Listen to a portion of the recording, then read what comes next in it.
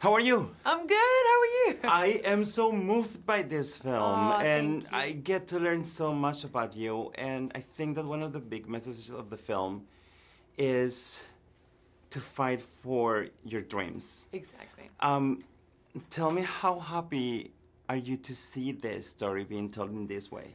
It makes me really happy because it's also about fighting for your dreams. It's about family, and it's about always remaining yourself, which I love. It's like I just hope people walk away from this inspired, more than anything. But it's really incredible to see. Like, it blows my mind every day. It is a film that inspires, but it also inspires through to things that happen. I found myself laughing a lot, and crying a lot. Yeah, yeah. That's people's reactions. They keep telling me that. Yeah.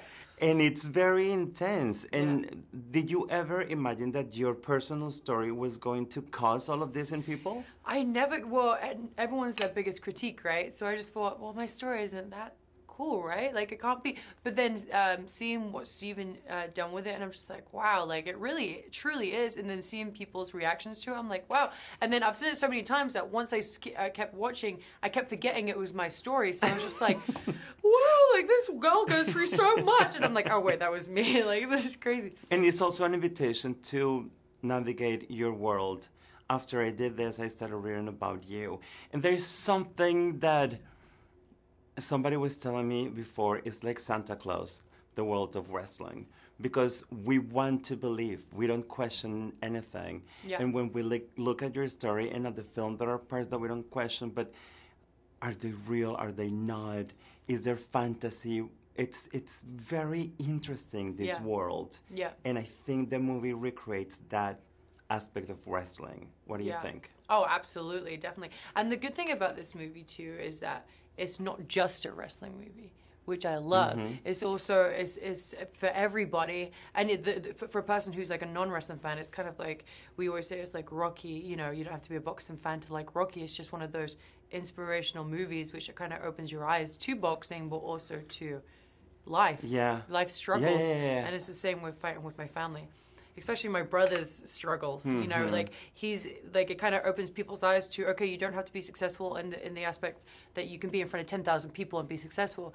You can be successful at home, teaching blind kids how to wrestle and raising a family. Like, that's your success, and that's okay. That's a great success to have, you know.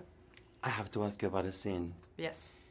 That takes place in an airport. I looked at that scene and I was like, this is beautiful. It's so well acted. And then at the end of the movie, in the credits, we see the real images, the real clip, and it's exactly the same. Exactly the same, yeah. It's incredible how your life has things that are like from a movie. Yeah, it's like 95% of this movie is accurate. Like, the whole thing, all the stuff that was in there pretty much happened. The only thing that didn't happen is The Rock wasn't screaming at me backstage. But it's good TV, you know, it's a good movie. It's good to add to it.